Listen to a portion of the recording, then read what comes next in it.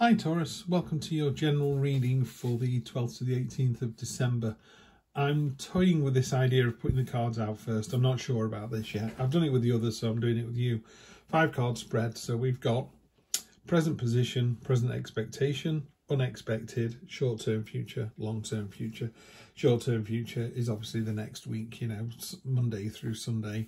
Long-term future, 1, 2, 3 weeks. It won't roll into 2023, it's the next. Yeah, 1 to 3 weeks, then you'll be done. A couple of cards on the bottom. First of all, we've got the Queen of Pentacles. We've got 2 queens here, actually. Queen of Pentacles, which is the universe is giving you a safe space. You know, sometimes you're a bit, do I ask this person out? Do I go on this new adventure? Do I become all entrepreneurial and try this new idea? You know, new. And there's always that little thing in the back of your head, isn't there, of, do I do it? Do I not do it? The universe is going, just try it. You know, we're not going to let you fall off a cliff. We'll let you get to the edge and then we'll go, you maybe want to step back now. So universe is providing a safe space this week.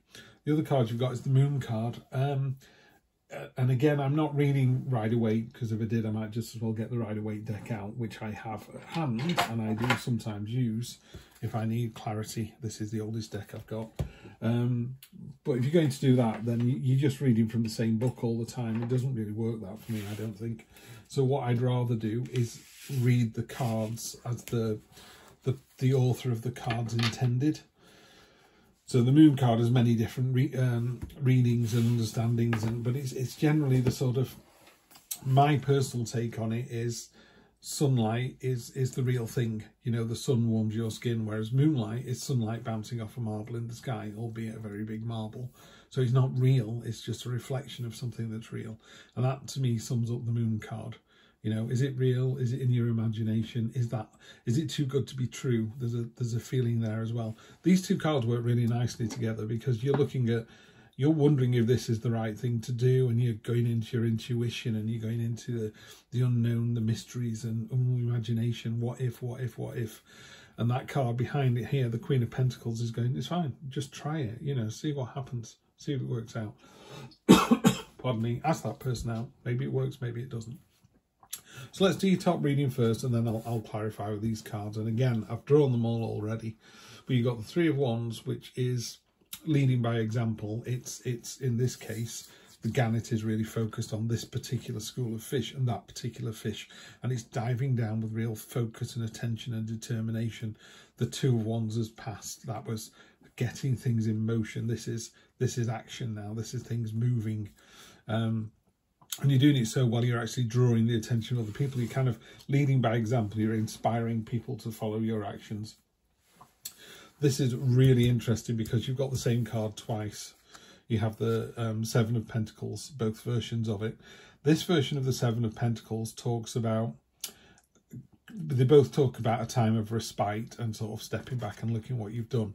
This one is more of a balance. It's saying, you know, 6 of these coins are being used to kind of pay off the list, and you've got 1 left over, and this one is able to create more. So it's a pause after hard work. It's a pause after recognition. If it was a business, it would be, you know, well done on quarter 3. Let's see if we can do the same in quarter 4. So it's like, well done you. What's the next step? Yeah. The unexpected, really simple, best card in the deck. You got the Sun card. It lifts all the other cards. That's quite important as well. You don't have any sour cards here, actually, but if you did, it would kind of take the acid tang out of those cards. It negates the Devil card and softens it off. It won't take it away. You know, if you've got a Devil card in a reading, there's a reason it's there, but it does soften it off. These cards are already great, so you made a good reading into an excellent reading. So what's unexpected is just how joyful and celebratory this week's going to be. That's because you're not working alone, you're working with other people, and there's that joyful sense of partnership and symmetry and yeah, really wanting to work together really well. It's hard to read this because you've got the 7 twice here. You've also got the Queen and King of Cups together, so that's really powerful. When you get the Queen of Cups together, it's talking about the complete you.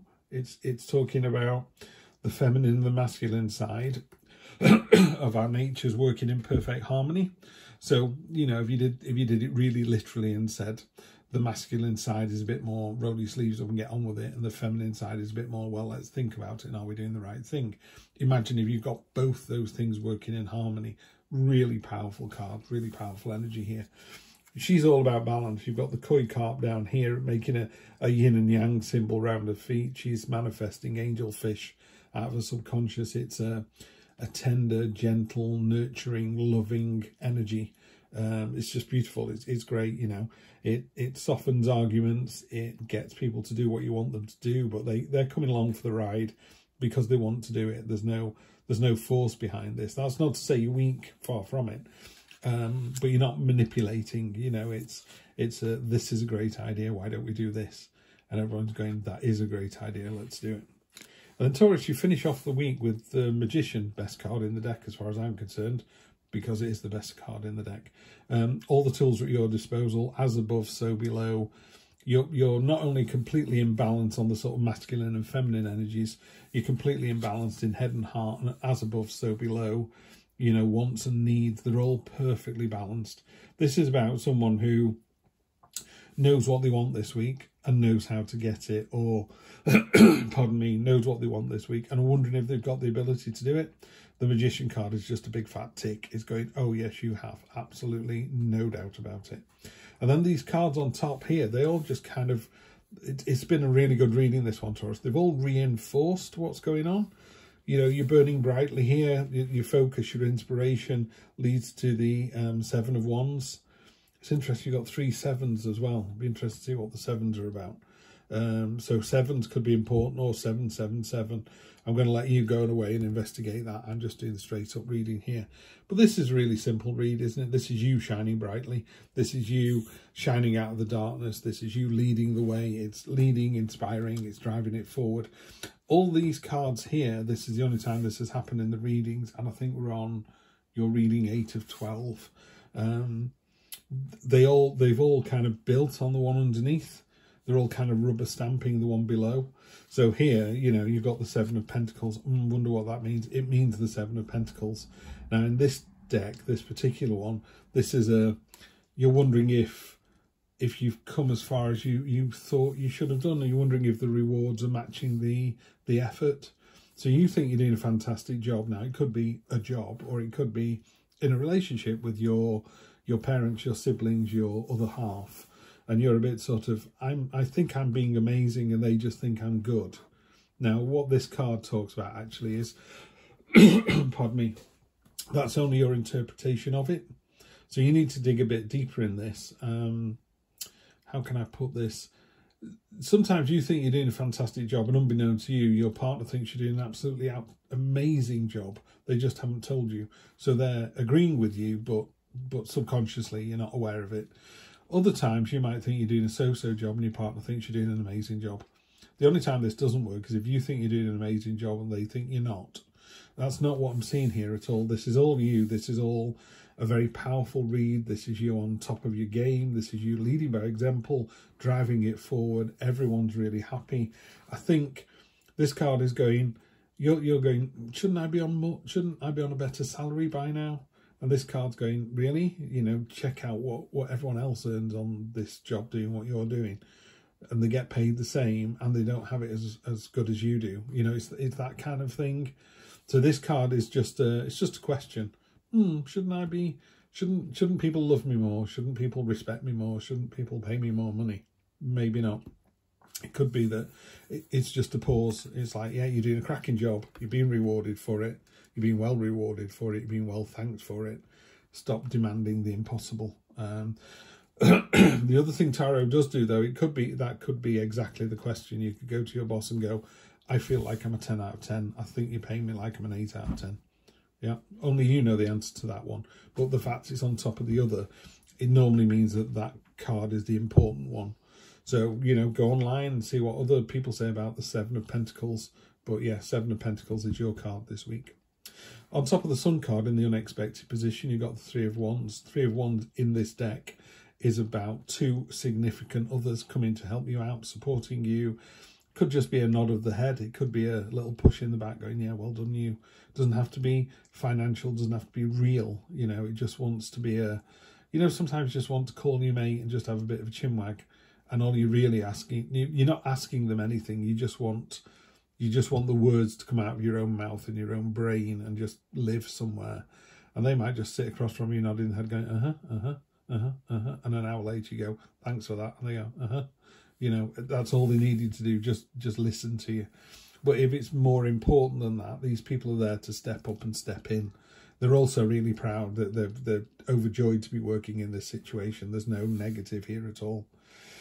On top of the Queen, you've got the King, steady on. And as we've already discussed, you know, I call him the King of Cool. He's like super laid back, doesn't let anything worry him. He's a master of his emotions in terms of he knows what anxious is and frustration is and power and real power. He's one of those people that just kind of, yeah, this is going to kick off, so we're going to leave. Or he goes, it's not going to kick off, they're all mouth and trousers.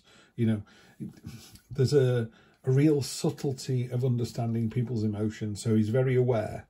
It can sometimes make him hyper aware, so he's a bit, oh, that person looked at me in a funny way, and the person didn't even see you at all. So that's the downside of this card. But balanced with the Queen, I think you're going to be in a good place. I think you're just on top of it. Emotionally, you're just riding the crest of the wave. And then on the top of the magnificent Magician, you've got the Ace of Swords.